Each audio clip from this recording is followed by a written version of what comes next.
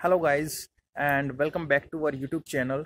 Today guys, we are diving deep into the captivating world of African literature, specifically tailored for UGC NET aspirants. Guys, this journey will not only help you prepare for your exam but also open up the treasure of African literature heritage. Guys, Africa is the second largest continent on earth, and it is a place of diversity, enchantment, and guys, its literature is a reflection of its history, culture, and the remarkable stories told by its people. Some important African literature, if we talk about, are written by Chinua Achebe, Things Fall Apart, and Vol Soyinka, Death and the King's Horseman. These works are not just stories but gateways to understand African societies and their challenges. Now guys, as UGC NET aspirants, you must know that African literature is an important part of our syllabus. But it's not just about studying for exam, it's about exploring a world of thought, provoking narratives, and gaining a deeper perspective on African rich history and culture, guys. We will journey through the lives and works of iconic authors like Chinua Achebe, Ngugi Thiong'o, and Buchi Amicheta. Their stories and perspective have had a profound impact on African literature and the global literary stage, guys. Guys, African literature is not just about novels and essays. Remember this thing, guys. It is rooted in the rich tradition of oral storytelling. These folk tales, remember, passed down through generations, have shaped the literature we study today. So these are some important points you should remember. So whether you are an aspiring literature scholar or a UGC NET candidate, this journey through African literature will not only enhance your knowledge but also provide a greater appreciation for the voices of Africa.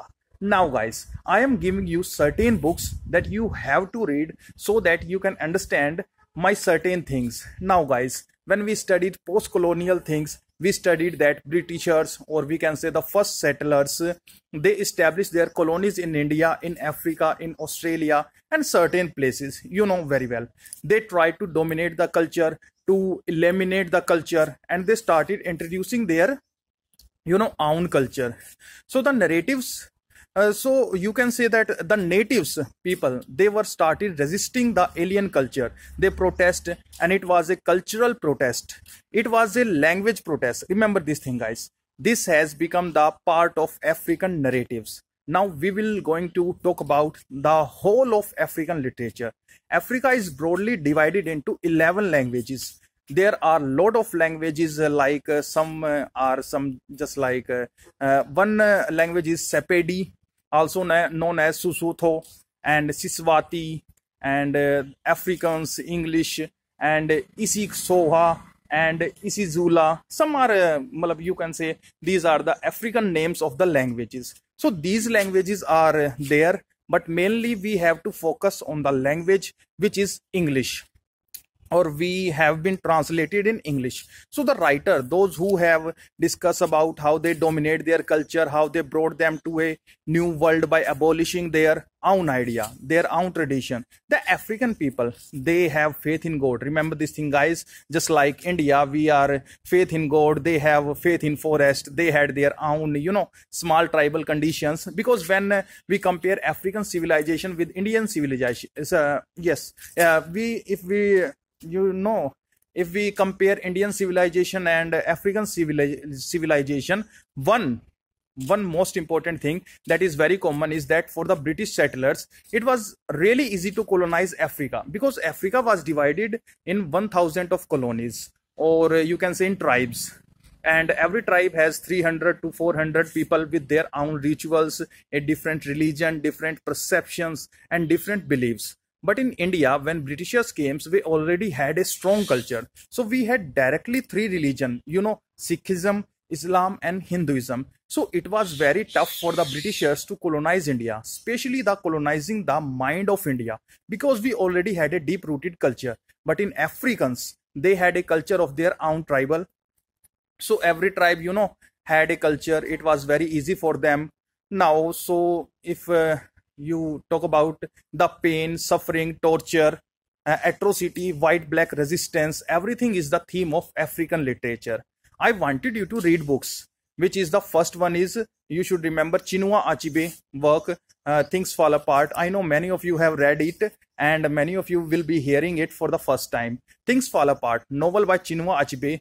This is very important book and has been asked in net exam for various times.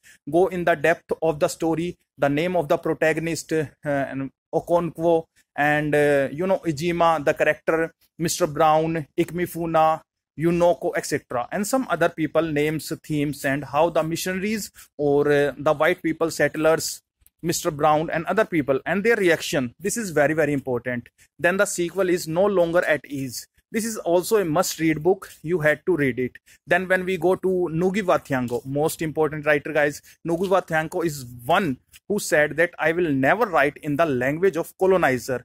And he started avoiding English language by writing in the language of his own language. And his language name was Gyuoko. Remember. Now, presently, Ngugi wa Thiong'o has started writing in English, but he is the first man to completely deny the use of English language as it was the language of colonizers. And this is called abrogation. It is a post-colonial terms, guys. Now, his book, Black Hermit, is very important. Then Weep Not Child is very important. And then River Between, one of the most important. There is presently a latest writer, Chimamanda Ngozi Adichie. She has dominated the African literature. She is the lady who has written Half of the Yellow Sun and We Should All Be Feminist. Most important book written by Chimamanda Ngozi Adichie. Okay, remember this. These names are, African names. So write the book, find it. It is very important. Then you have to read Ben Okri's The Famished Road.